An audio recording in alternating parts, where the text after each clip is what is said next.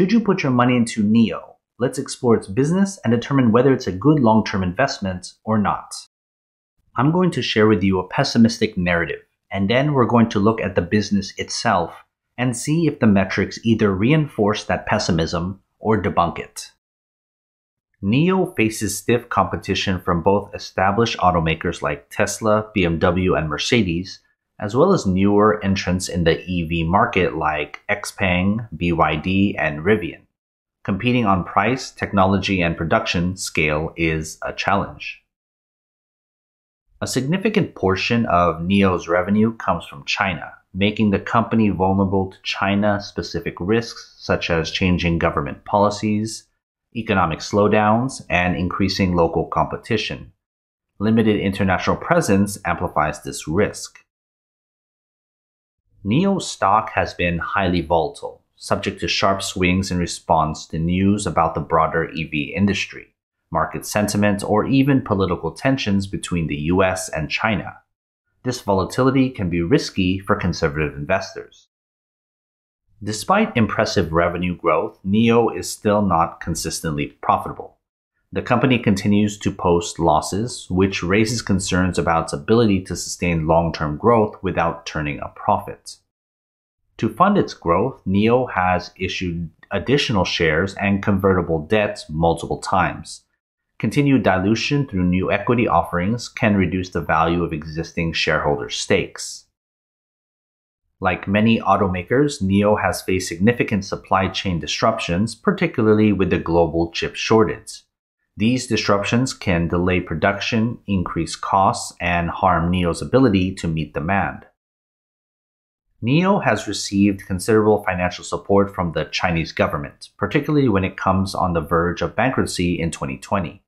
Over-reliance on government backing could be a risk if policies shift or subsidies are reduced. NIO's aggressive spending on research, development, and expansion has resulted in a high cash burn rate.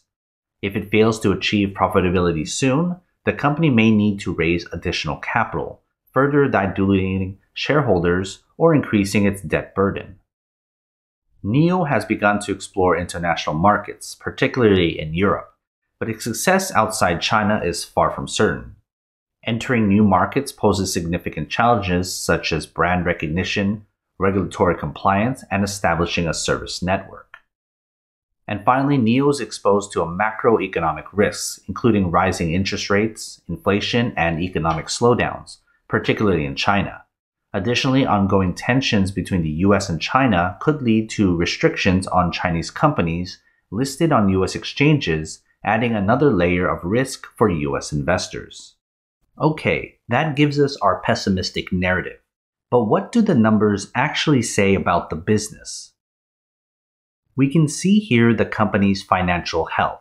Based on its earnings growth, which ideally we want to be at 20% or better, its profit margins, which we want to be at 40% or better, its operational effectiveness, which we want at 80% or better, its average employee value, which we want at $400,000 or higher, and its debt stated on its quick ratio, which we want at 2.5 or better.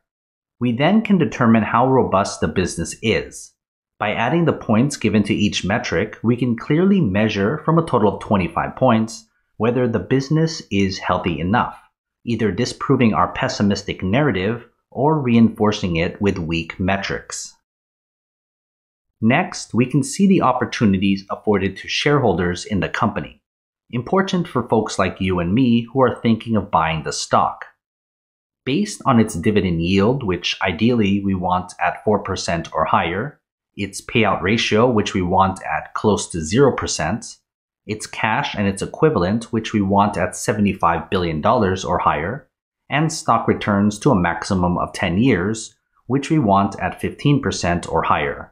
We then can determine how much you're benefiting as a shareholder, but at the same time, how much the company is spending to accommodate these shareholders. By adding the points given to each metric, we can clearly measure from a total of 20 points, whether you're more likely to be seen as an investor of the stock or merely speculating on it.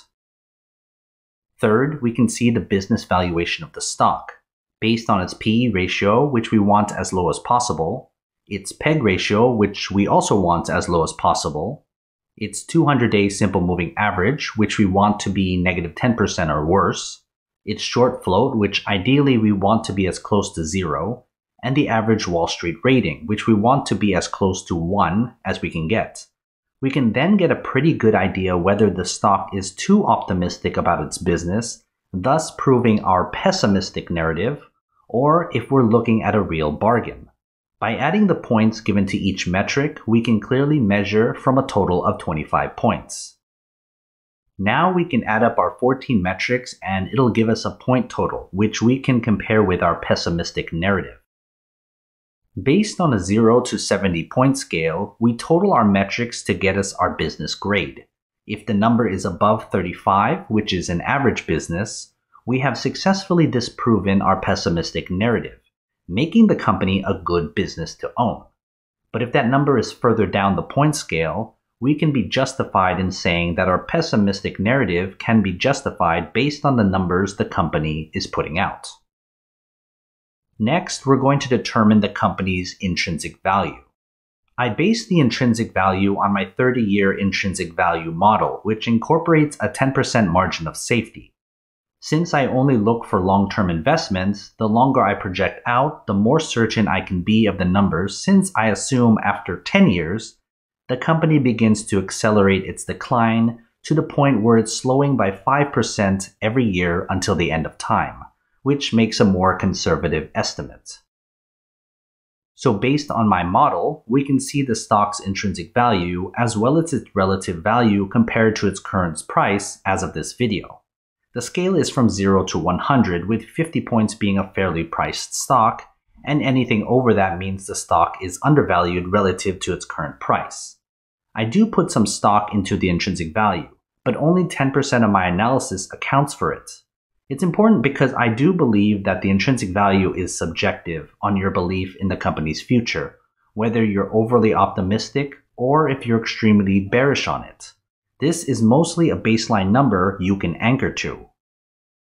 Before we continue, join my Patreon. You'll get access to every grade for every company I've analyzed. It's updated all the time. Go to patreon.com/GrowthShares or click on the link in the description. I'm now going to combine the point totals for the business and the intrinsic value to get our company's final grade. We have our pessimistic narrative, and now we have our final grade based on these weighted factors to compare whether our narrative matches up with the company.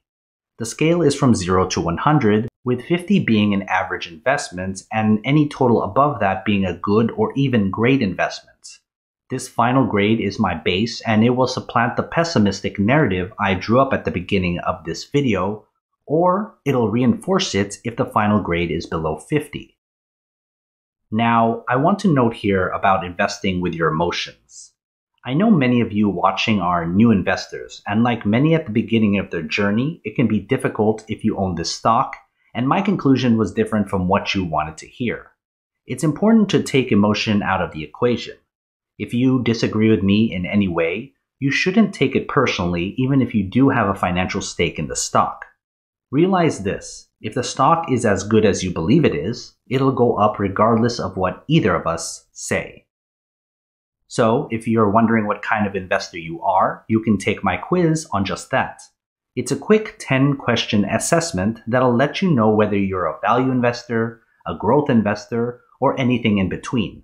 I left a link to the video in the description.